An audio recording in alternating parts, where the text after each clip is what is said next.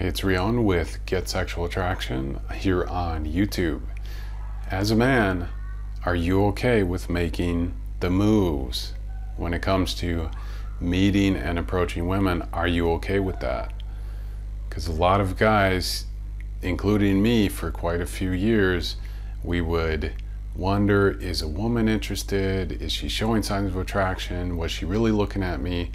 And we kind of wait for her to make the move. The thing is, it's rare that they ever make the move.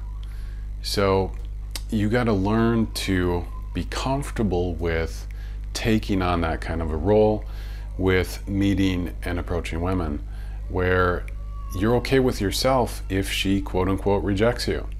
Now there's other dynamics in some of the other videos we go into when it comes to rejection, but it comes down to this. When you're in the world of women, meeting and approaching women, you have to be okay with rejection. And you also have to just know how to make that first move.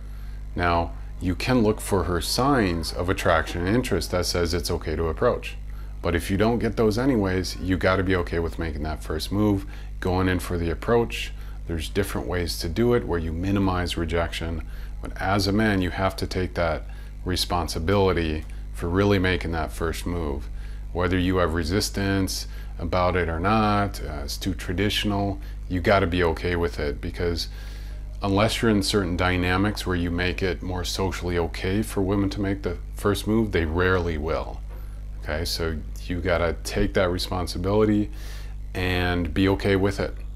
It helps you connect to more of that masculine power by going after what you want. And there's different ways you can do it. Again, where you minimize rejection and maximize the possibilities. Check out some of the other videos on this channel for more mastery insight in that area. It's Rion. I'll talk to you soon.